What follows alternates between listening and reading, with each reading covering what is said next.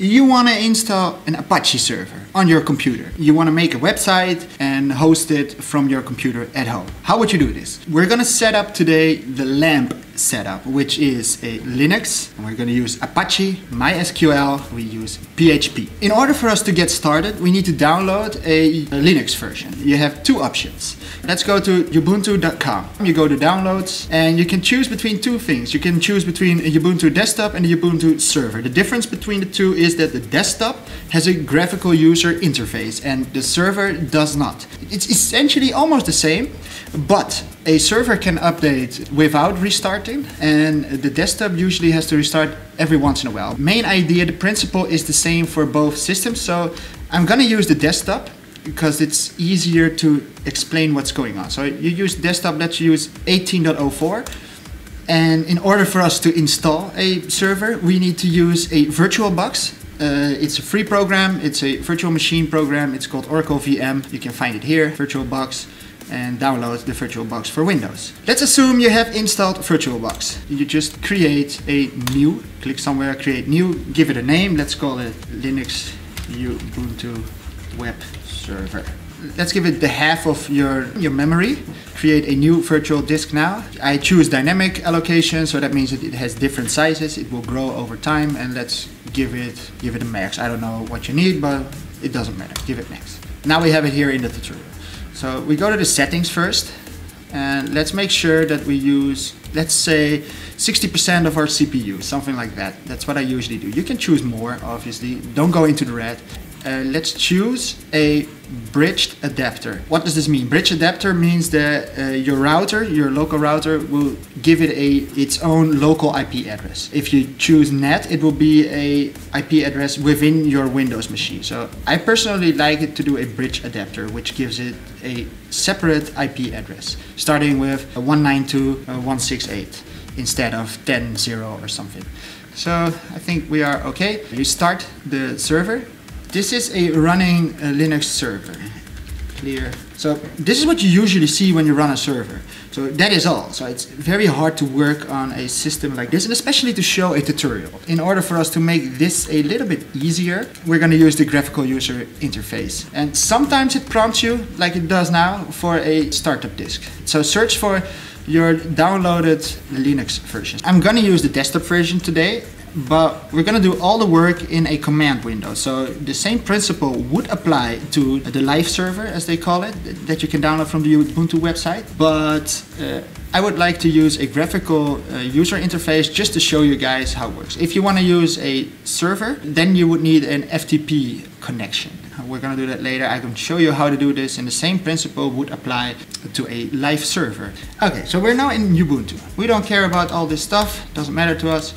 What does matter to us is that our screen is not full screen, and we don't like that. If we press the right Ctrl and F, we go to full screen mode, but it does not help us. So what do we need to do now? We gotta go to devices and insert a guest edition CD image. Here it is. Software contains intended to be automatic, so run it. Now we need to put on our password that we just created, which will be the root password as well. Install this first, and as you see, we are getting a full screen now. So you want to work in the terminal window. So to get the terminal window, you have to press this Windows logo and type terminal. And let's add it to our favorites to make sure that it stays here.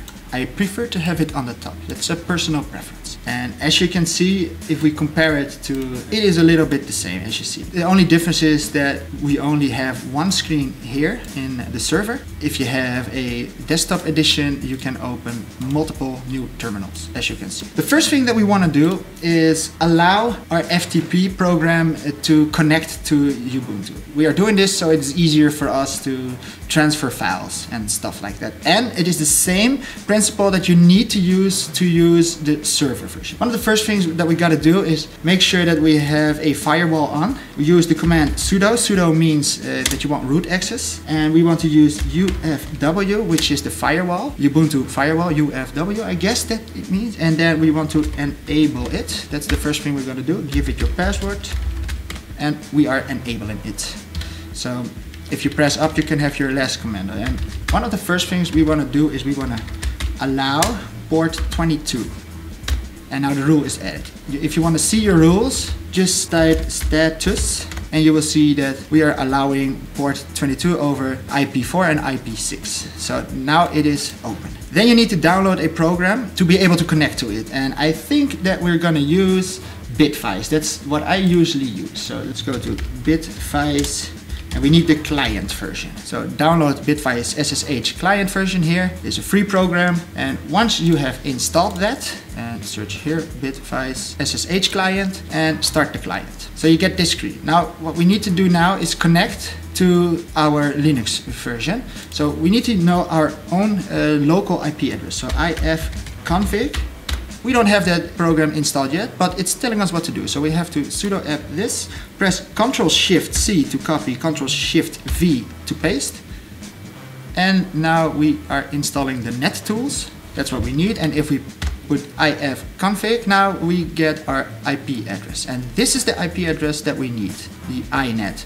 And as you can see, we got a 192.168.2.9, which means that the router sees this operating system as a different operating system, just like it has its own connection to the router. We go back to Bitwise and we put that IP address here. Make sure you have port 22. Put your username here, and that's the username that you use in Ubuntu. And enter your password. Oh, I forgot this program. We need the openssh-server. It needs to be installed as well. Now we see this, the SSH2, the keys. If I am correct now we have the keys. Now we can log in. Yes, you see? Now it is possible to log in. You can accept and save. And as you can see, some windows just popped up. So we popped up this window and this window. And now we are in Windows, as you can see, but we have a connection to our Ubuntu version. So this would work as well for a server. This is the trick. And here we can transfer files from our PC to our desktop, for instance. Let's just do that for fun. Let's grab something. Let's send this file. Upload it. And it has been uploaded. If we are here, we can do cd desktop ls for listing, and we will see build server.txt is here. And if we go back to our Ubuntu version, we see build server over here. So that's how we can transfer the files between the two operating systems. So now we're able to transfer files. We have a clean installed operating system. I hope you guys did enjoy this tutorial. I hope you guys learned something new today. And if you did, let me know by give this video a like. And if you are new to my channel, man, it would be so awesome if you would subscribe to my channel, because I make these kinds of tutorials every once in a while. It's usually about computer science. So thank you guys for being here, and I hope to see you guys in the next part of this tutorial. Goodbye! Alright, that was part 1. In the next part, we are going to start and install the Apache server. So this was the first part. This was the Linux installation part. And the next part would be Apache, MySQL, and PHP. PHP MyAdmin, because you need that to build databases, for instance, to run a WordPress website. Oh, waiting on installations is so boring. And give yourself a good password, because easy passwords can be brute forced, and we don't want that, especially not for our server. Not 81, not 82, just 80 and 443. This is for the SSL connection, and this is for the normal connection. So if it is HTTP or it is HTTPS, which is a SSL connection.